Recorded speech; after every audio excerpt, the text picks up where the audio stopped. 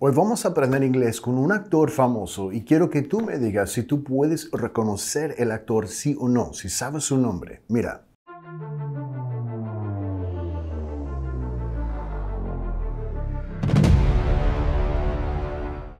Se llama Leonardo DiCaprio y estrenó en Titanic, The Revenant. Y en The Revenant él ganó un Oscar para su papel ahí, y parte de su personaje fue su barba, ¿no? Que decían que tenían que pasar unos 4 horas cada día trabajando en su barba, o his beard. Vamos a escuchar una charla ahora y van a estar hablando de su barba, ¿no?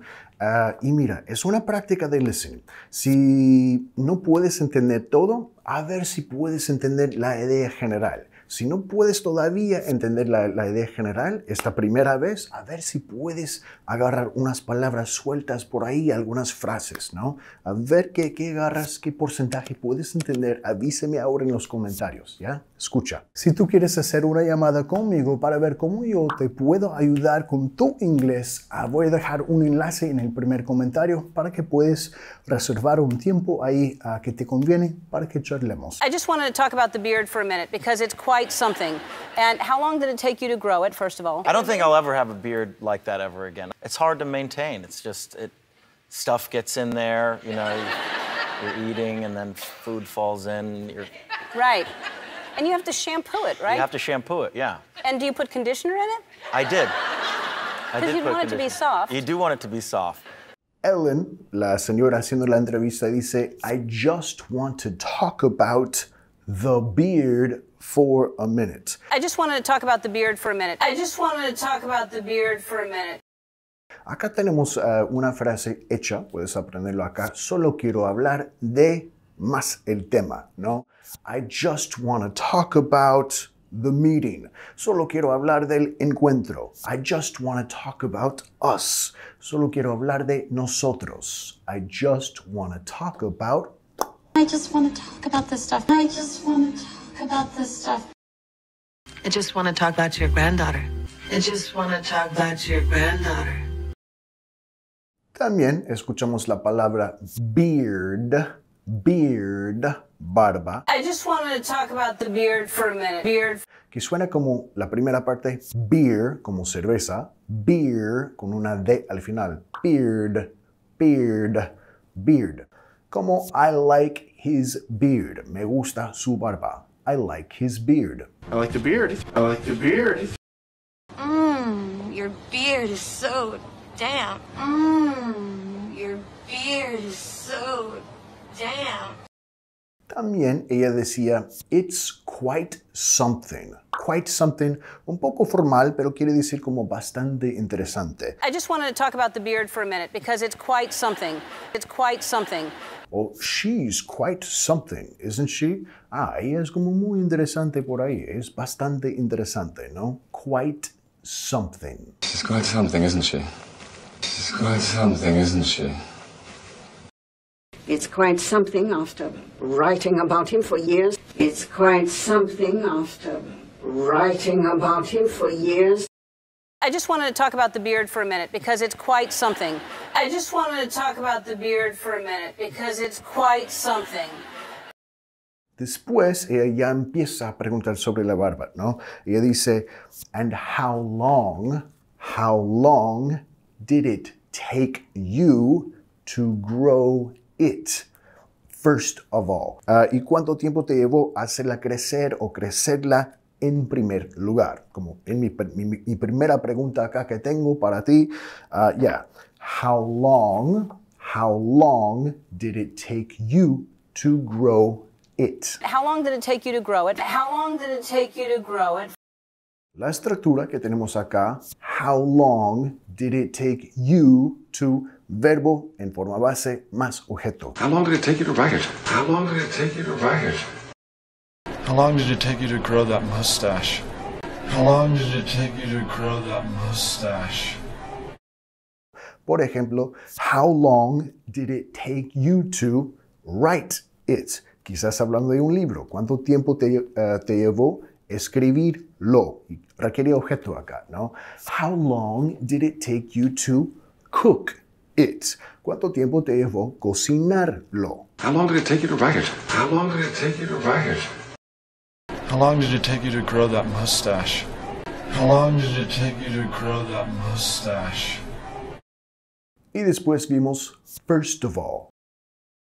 And how long did it take you to grow it, first of all? First of all. Vinculando acá en primer lugar, recuérdalo como una frase hecha. First of all. First of all.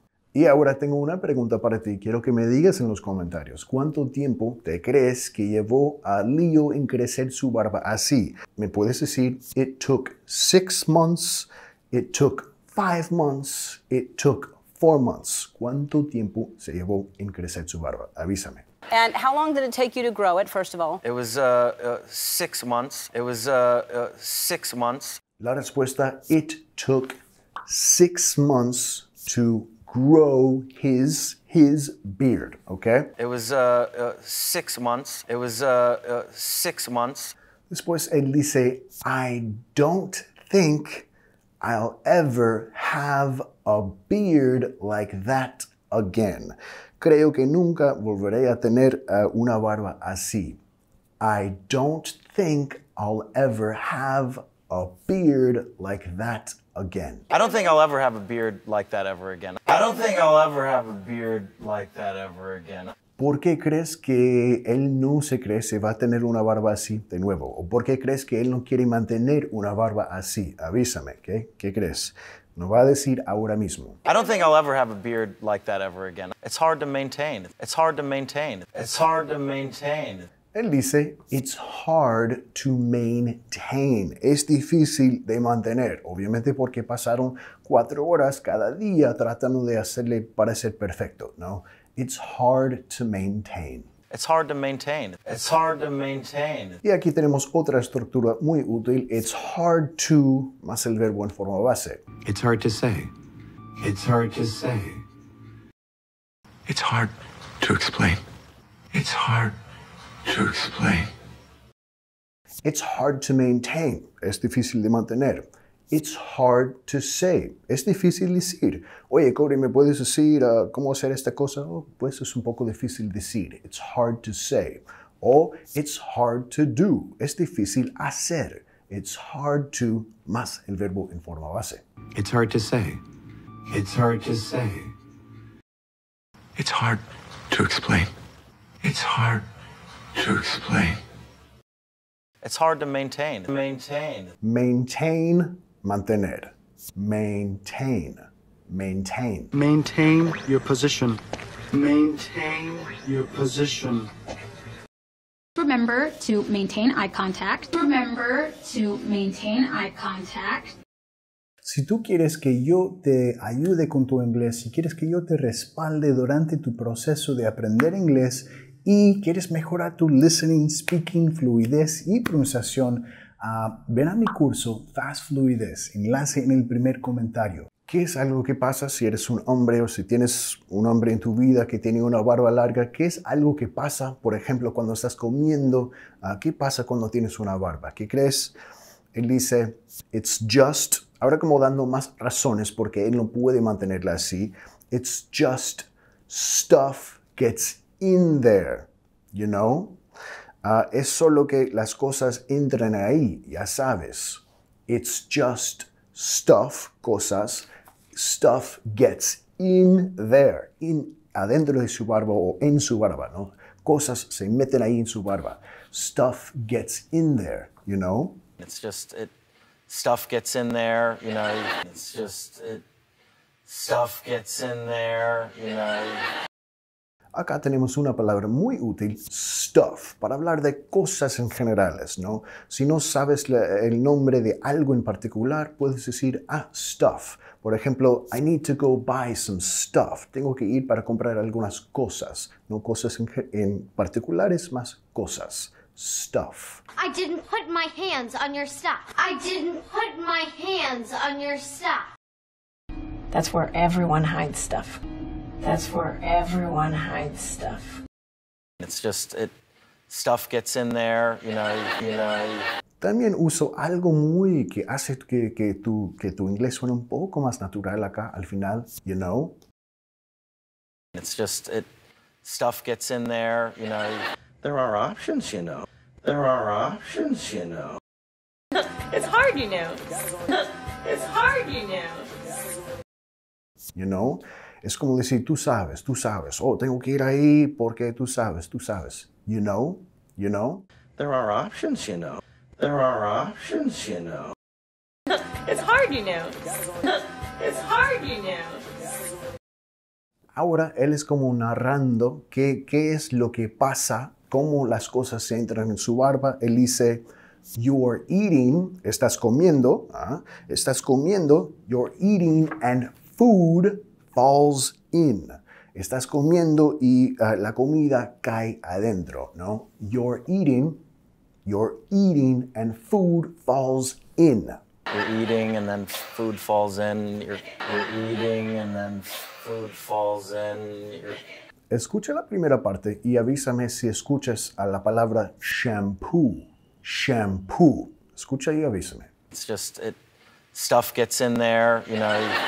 You're eating and then food falls in. Right. And you have to shampoo it, right? You have to shampoo it, yeah. Entonces Ellen dice, right. And you have to shampoo it, right? Correcto. Y tienes que lavarla con shampoo, ¿correcto? Así es. Right. And you have to shampoo it. It, la barba. Todavía hablando de la barba. And you have to shampoo it, right? Right. And you have to shampoo it, right? Right. And you have to shampoo it, right? Nota que aquí tenemos right dos veces en la misma línea, dicha por Ellen, ¿no? Right. And you have to shampoo it, right? Right. And you have to shampoo it, right? Right, al final de una oración, subiendo de entonación, cambia una declaración afirmativa. You have to shampoo it. Tienes que lavarla con shampoo. Una declaración afirmativa. You have to shampoo it, right? Ahí tenemos una pregunta. Right al final, con una entonación subiendo, ya tenemos una pregunta. Es como, you're leaving today, right? Tú te vas hoy, ¿que no? You're 39, right? You're 39, right? You said no, right? You said no, right? También vimos shampoo. Shampoo, shampoo, ¿ya? Shampoo. Right. And you have to shampoo it, right? Right. And you have to shampoo it, right? Ya estamos hablando de cuidar la barba, las primeras cosas que él tiene que hacer, shampoo. ¿Y qué es? Si tienes pelo vas a saber, si tienes cabello, ¿qué es lo que gente suele usar después de shampoo? A ver si lo puedes notar acá. Right. And you have to shampoo it, right? You have to shampoo it, yeah. And do you put conditioner in it? I did. Because you want it to be soft. You do want it to be soft. Right. And you have to shampoo it, right? You have to shampoo it, yeah. And do you put conditioner in it? I did. Because you want it to be soft. You do want it to be soft. Después ella pregunta, and you put conditioner in it? And you put conditioner in it? Conditioner, de verdad no sé la palabra en español. Me van a tener que avisar abajo. Creo quizás acondicionador, pero no sé, no estoy 100% seguro. No tengo pelo, cabello, así que no lo uso. Pero yeah, and you put conditioner in it? And you put conditioner in it?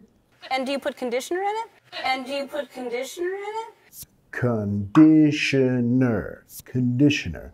En inglés, conditioner es la cosa después de shampoo que hace que tu cabello sea muy suave, ¿ya? Conditioner. And do you put conditioner in it? And do you put conditioner in it?